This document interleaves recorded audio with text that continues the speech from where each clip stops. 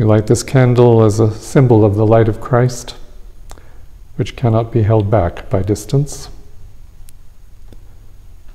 which shines in each one of us, no matter who or where we are.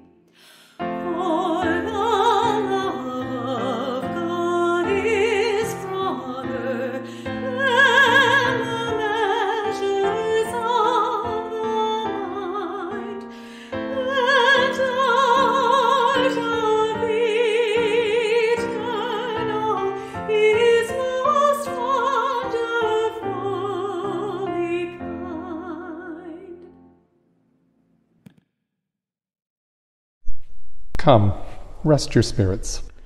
We come, hungering and thirsting for God's word.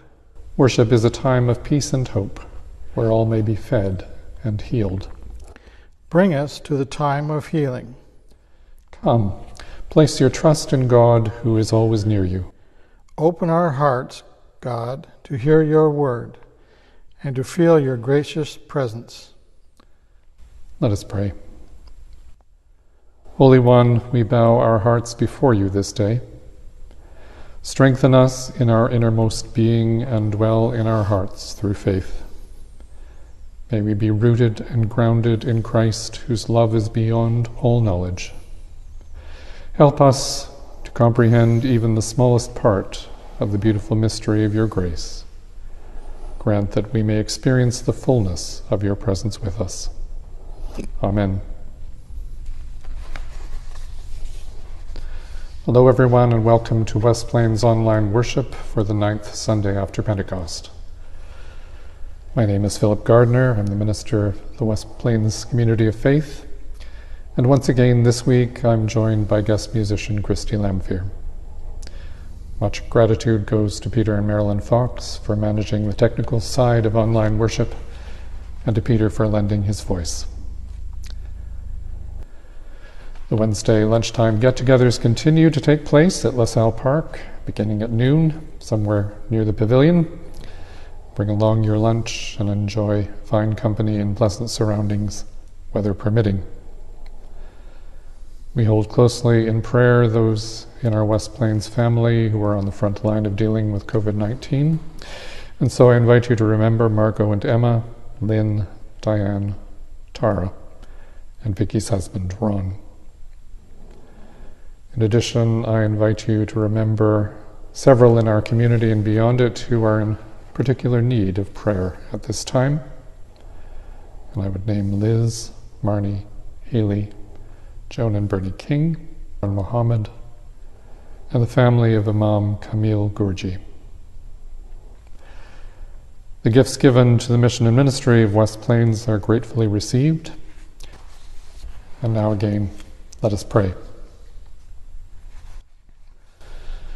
Holy Presence, we come before you today with summer activities beginning to crowd our lives. and yet our souls also need to be fed. Open our ears, our eyes, and our hearts to hear your words of hope and healing for us. We ask this in Jesus' name. Amen. The first reading is the 14th Psalm. The foolish have spoken in their heart and said, "There is no God." They are corrupt. They do abominable things. There is no one who does what is good. God looks down from heaven upon us all to see if any are wise and seek after God. But all have gone astray. All alike are corrupted. There is no one who does good. No, not one. Have they no knowledge, all those who do evil? They devour my people like so much bread, and do not pray to God. But see, they will tremble with fear, for God is on the side of the righteous. Do not mock the hope of the poor, for God is their refuge. Oh, that deliverance for God's people would come forth from Zion. When God restores the fortunes of the people, then shall Jacob rejoice and Israel be glad. The second scripture reading is 2 Samuel chapter 11, verses 1 to 13. In the spring of the year, the time when kings go out to battle, David sent Joab with his officers and all Israel with him. They ravaged the Ammonites and besieged Rabbah, but David remained at Jerusalem. It happened late one afternoon, when David rose from his couch and was walking about on the roof of the king's house, that he saw from the roof a woman bathing. The woman was very beautiful. David sent someone to inquire about the woman. It was reported, "This is Bathsheba, daughter of Eliam, the wife of Uriah the Hittite." So David sent messengers to fetch her, and she came to him, and he lay with her. Now she was purifying herself after her period. Then she returned to her house. The woman conceived, and she sent and told David, "I am pregnant." So David sent word to Joab, "Send me Uriah the Hittite." And Joab sent Uriah to David. When Uriah came to him, David asked how Joab and the people fared and how the war was going. Then David said to Uriah, "Go down to your house and wash your feet." Uriah went out of the king's house, and there followed him a present from the king. But Uriah slept at the entrance of the king's house with all the servants of his lord, and did not go down to his house. When they told David, Uriah did not go to his house. David said to Uriah, "You have just come from a journey. Why did you not go down to your house?" Uriah said to David, "The ark and Israel and Judah remain in booths, and my lord Joab and the servants of my lord are camping in the open field. Shall I then go to my house to eat and drink and to lie with my wife? As you live and as your soul lives, I will not do such a thing." Then David said to Uriah, "Remain here today also, and tomorrow I will send you back." So Uriah remained in Jerusalem that day. On the next day, David invited him to eat and drink in his presence and made him drunk. And in the evening he went out to lie on his couch with the servants of his lord, but he did not go down to his house. In the morning David wrote a letter to Joab and sent it by the hand of Uriah. In the letter he wrote, "Set Uriah in the forefront of the hardest fighting, and then draw back from him, so that he may be struck down and die." For the word of God in Scripture among us and within us, thanks be to God.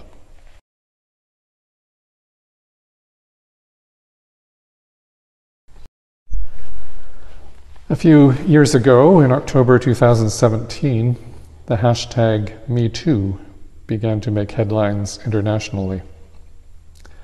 The intent of the Me Too movement is to prompt women from around the world publicly to share their personal experiences of sexual assault or harassment. The movement was not, however, new in 2017. Me Too was established more than a decade earlier, in 2006, by the American activist Tarana Burke in response to her own experience of sexual violence. Burke saw a need for much better support, funding, and resources for those impacted by such violence. Burke focused especially on helping the young women of color from low-income communities who were disproportionately victimized. Burke's dream was to build a congregation of advocates driven by survivors who would then be at the forefront in creating solutions to interrupt sexual violence within their communities. In 2017, however, the Me Too movement gained momentum after serious sexual assault allegations were made against Hollywood film producer Harvey Weinstein. That year, on October 5th, the New York Times published a story outlining multiple allegations of sexual assault and harassment against Weinstein. Within weeks, the earlier tally had exceeded 50. Actress Alyssa Milano, herself a victim, called on people to share their experience of sexual assault using Tarana Burke's Me Too hashtag. In short order, women from around the globe and from many walks of life did precisely that. Perhaps most prominent in the public eye were the Hollywood celebrities who banded together to fight back against sexual assault and harassment in the entertainment industry. They established a legal defense fund for abuse survivors that is appropriately called Time's Up. The Me Too hashtag went viral in Canada, as it had around the rest of the world. The Canadian press named the public conversation around sexual assault and harassment the story of the year for 2017. It's worth noting, however, that even before the Me Too movement took off in Canada, various news stories had already focused national attention on the serious systemic barriers that stand in the way of addressing sexual assault and harassment. Let me name a couple of those stories. In February 2017, the Globe and Mail's investigation titled Unfounded revealed that the police routinely dismiss 1 in 5 claims of sexual assault as baseless. The Globe's report prompted an overhaul of how the police approach such cases. As well, in the years before Me Too, many women had spoken out about sexual harassment and discrimination in Canadian institutions, including the military and the RCMP. The resignation and departure of many in leadership of both organizations during the past few months has amply demonstrated that such abuses of power are indeed an epidemic. We had also watched high-profile cases, including that of Jian Ghomeshi, as they made their way through the courts with outcomes that clearly failed to advance the cause of justice for victims of sexual abuse. While the Me Too movement has raised awareness about sexual assault and harassment, it has also highlighted the urgent need for education about healthy relationships and the essential matter of consent. In May 2018, the Canadian Women's Foundation conducted a survey asking Canadians about consent. Shockingly, it found that Canadians' understanding about what constitutes consent was actually decreasing. Only 28% of respondents fully understood all the components of consent, compared with 33% in 2015. Half of the women who responded to the survey indicated that they had felt pressured to consent to unwanted sexual activity at some point in their lives, often demanded of them by men in positions of power. Meanwhile, a February 2018 survey by the Angus Reid Institute found that millennial men, aged 18 to 34, were the most likely to believe that sexually suggestive actions and behaviors were acceptable at work. When asked about how they felt during conversations about the pervasiveness of sexual assault, the participants in a survey of men's attitudes by the magazine Chatelaine responded that 25% of millennial men felt nothing, 42% felt sad, 32% felt angry, and 12% felt bored. Despite the positive gains of the Me Too movement, there's clearly much work left to do. Today we return to the biblical story of King David, but this return marks a stark divergence from heroic tales of a shepherd boy who defeated a giant. In Christopher Nolan's 2008 Batman sequel, The Dark Knight, fictional district attorney Harvey Dent makes a perceptive comment. He says, "You either die a hero or you live long enough to see yourself become the villain." One of the difficult lessons of adulthood is that most of our heroes, whether they are politicians, actors, athletes, musicians, or activists, will eventually reveal themselves to have, to use a helpful biblical idiom, clay feet. In today's reading from 2 Samuel, David's feet are very much made of clay. The David that we meet is no longer the great warrior king. Yes, he has moved Israel from a ragtag group of nomads to a powerful nation with an effective military. He's had a number of political, military, and economic successes. His power is now absolute, but as George Orwell, quoting Lord Acton, prudently warned, absolute power corrupts absolutely. Added to this mix, we find a man who has entered middle age and who feels his strength and sexual attractiveness ebbing. The mixture proves toxic. We know that David at this point is accustomed to taking what he wants. He seems to believe that no rules apply to him, including God's rules. Here's how today's story begins. The narrator of 2 Samuel informs us that we've now arrived at the spring of the year when kings are accustomed to go out to battle. This particular spring, however, King David has decided not to go. Instead, he sends his general, Joab, out to fight the Ammonites and remains within his palace, nursing his midlife crisis.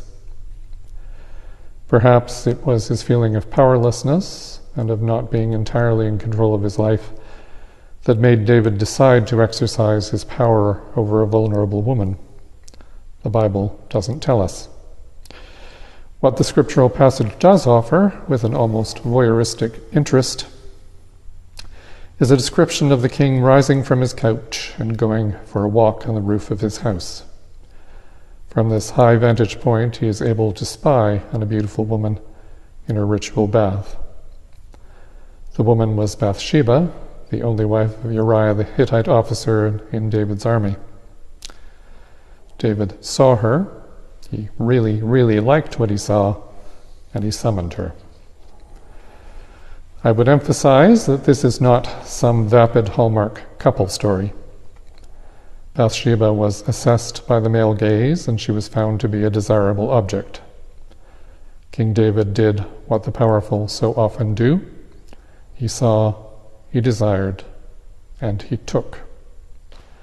Bathsheba had no choice in the matter. She had no agency. The king lusted after her, he sent for her, and he committed adultery with her. There was no balance of power here. Whether his action should be considered rape can perhaps be argued ad nauseum, but the fact of the matter is, he took her. When David chose to crash through a moral barrier, he did so through the power of his crown and the blood of the sword. Bathsheba was a means to a satisfying end. But then, the biblical narrator tells us that David compounded his sin. When he was faced with the news of the result of his heinous act, Bathsheba's pregnancy, he did not at this point exclaim, "How wrong I was to attack this woman, I must confess." His fear of public shame had nothing to do with the violation of Bathsheba's honor and well-being. Rather, the mighty king realized that he had stooped to betray a loyal officer who was busy fighting the Ammonites on his behalf, while he himself indulged in some afternoon nap time. David recalled Uriah from the field, and he tried to trick Uriah into sleeping with Bathsheba in order to cover up the pregnancy. But he had not counted on Uriah's fundamental integrity. Uriah inconveniently says, "I can't do that, not while my officers are out in the field." Even God's ark, Uriah points out, remains in a tent. Bathsheba's husband asks his commander-in-chief, how can he possibly be unfaithful by enjoying himself when everything about which he cares the most is still at risk? In that moment, Uriah the Hittite, a foreigner and lesser officer, proved himself to be far more honorable than the mighty, heroic King David. David then makes another attempt to cover up his crime. He arranges with Joab to have Uriah placed in the battle in such a way that the enemy's expert marksman will eliminate the problem for him. We might question why it is that Joab didn't flinch in carrying out this terrible order that would result in the death of one of his best soldiers. But then, just as Bathsheba would have risked her life by saying no to a king, Joab would similarly have endangered himself by refusing a direct royal order. Loyal to the king, he acts in a way that allows David to save face. Joab puts not only Uriah, but also other Israelite soldiers right where the enemy defenders were the most fierce and lethal. Joab reasons that if Uriah is not the only Israelite who falls under the archer's fire, no one will suspect that the king had planned Uriah's demise. So David actually succeeds in entangling not only Bathsheba's husband, but an entire company of soldiers in his lethal web of deceit. If you were ever tempted to think about the Bible as some fusty, irrelevant, out-of-date tome with nothing to say to the 21st century, this startling passage from 2 Samuel offers some naked, shameful truth that is sadly as much a part of our world as it was the world inhabited by King David some 3,000 years ago. American theologian William Willimon, writing about this scripture passage, notes, "The violence on the battlefields of ancient Palestine or on the streets of our cities pales into insignificance when compared with the violence that is done to one another in the name of love out of passion, the powerful victimizing the powerless, violence done in bedrooms, kitchens, and bathrooms that we label with the euphemism of domestic violence." In our own country, the second wave of COVID-19 has done nothing to stop a rising tide of reports of domestic violence. In point of fact, the stress of life in lockdown has actually put victims at increased risk. For example, Canada's Assaulted Women's Helpline fielded 20,334 calls between October 1st and December 31st, 2020, compared to 12,352 over the same period the previous year. According to Katrina Scott, the director of the Center for Research and Education on Violence Against Women and Children at Western University, COVID and the associated social isolation is kind of a perfect storm for domestic violence. According to Scott, the higher burden of responsibilities at home, stress of the pandemic, a breakdown of the response systems in terms of courts and police, as well as reduced informal support, has made the problem much worse for many women. Most experts agree that government funding has not adequately met the increased need wrought by the pandemic. Victim services have reported that a shift to working remotely has impacted many clients' ability to access resources. Despite these difficulties, women's support groups and shelters across the country continue to stress the need for women to seek help during this time. They reassure victims that their crisis lines are open and that help is available.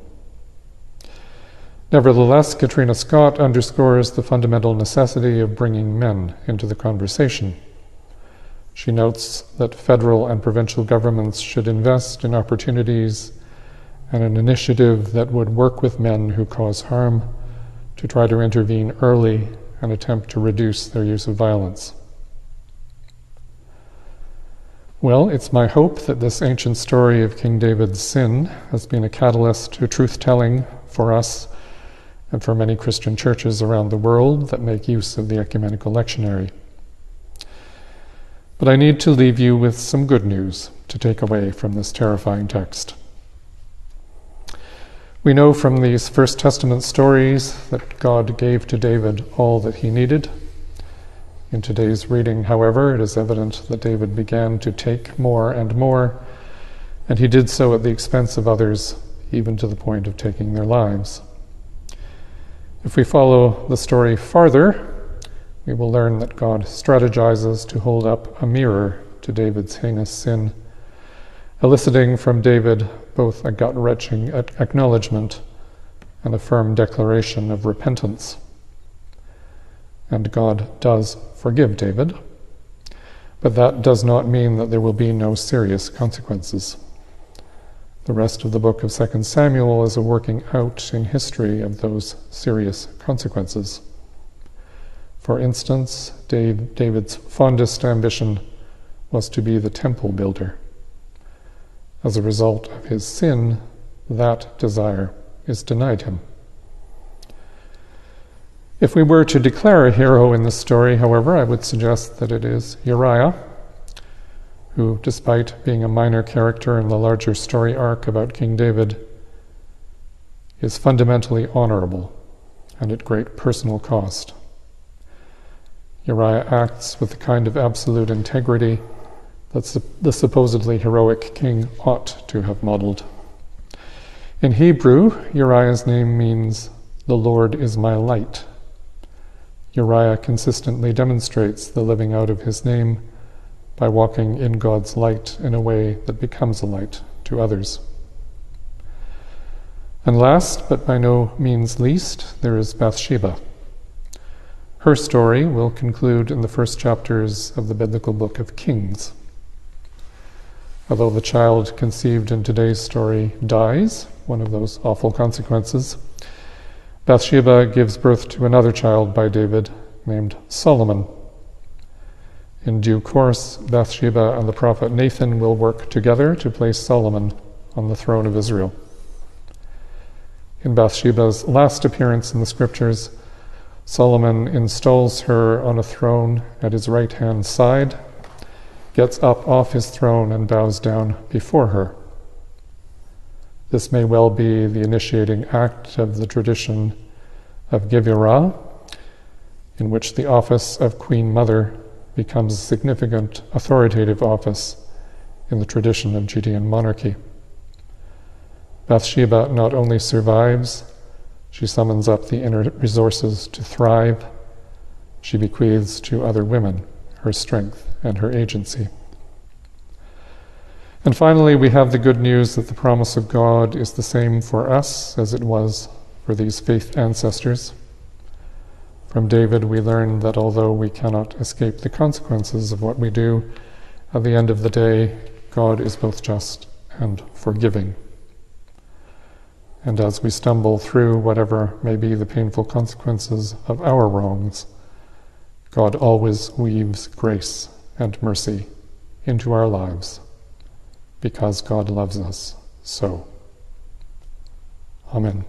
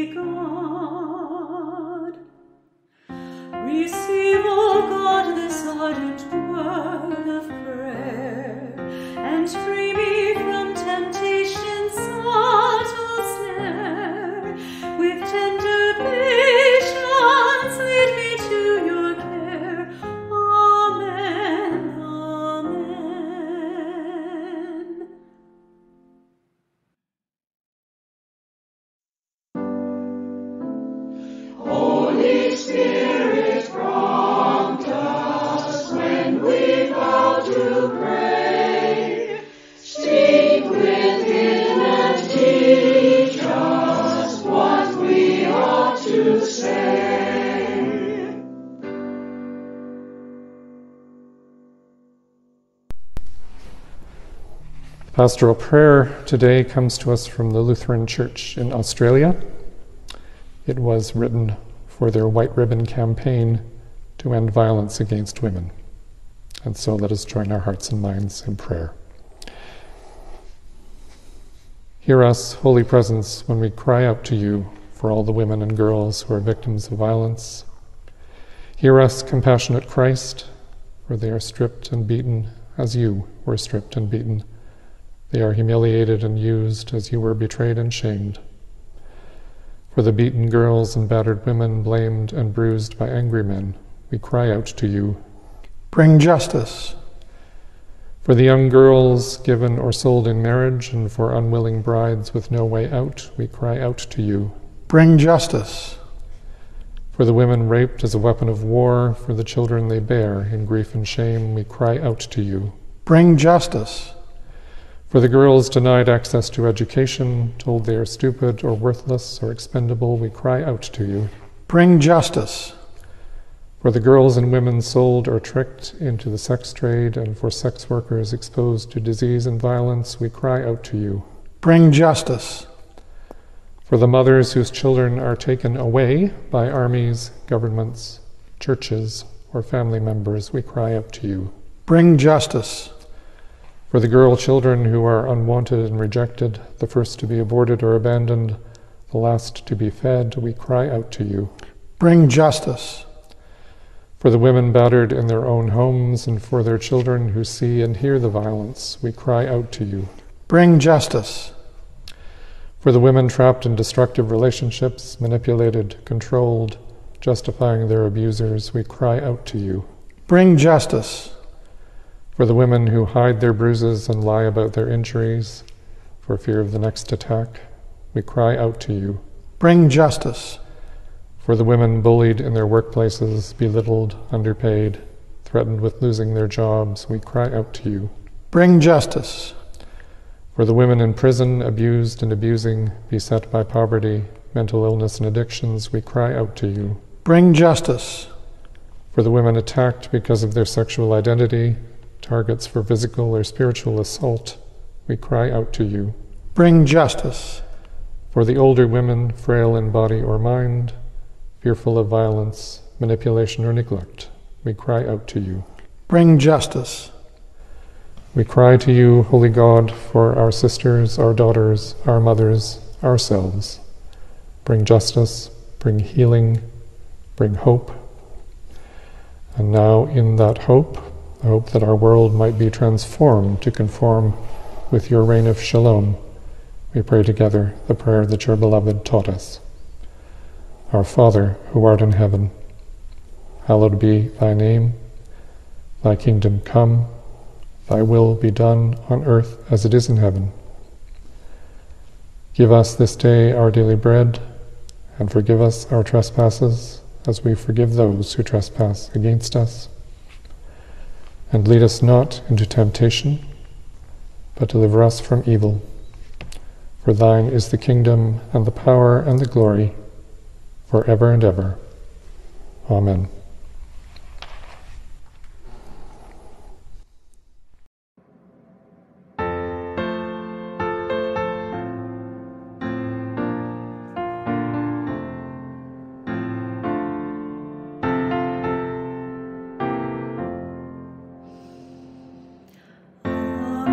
Amazing grace, how sweet the sound that saved a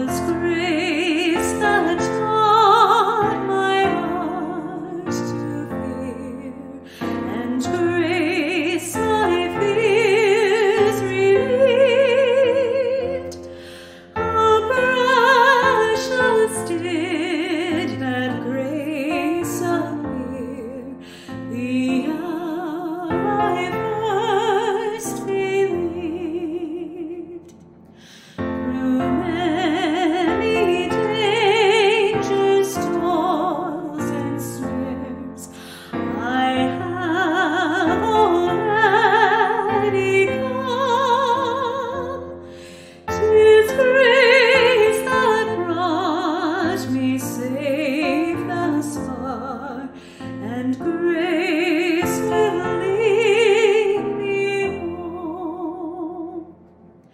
When we've been there 10,000 years, bright shining as the sun, we've known those days to sing God's praise than when we first begun.